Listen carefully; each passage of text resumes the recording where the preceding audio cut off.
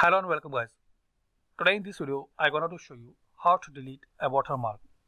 Friends, there is the very easy and simple method to remove or delete a watermark in MS Word document.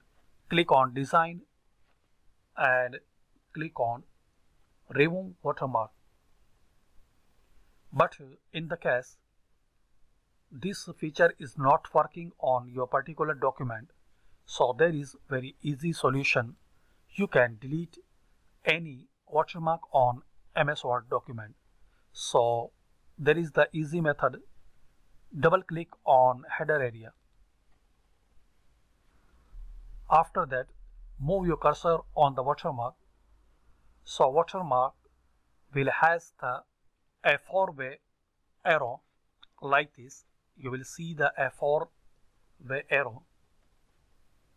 So now just you have to do press delete key on keyboard.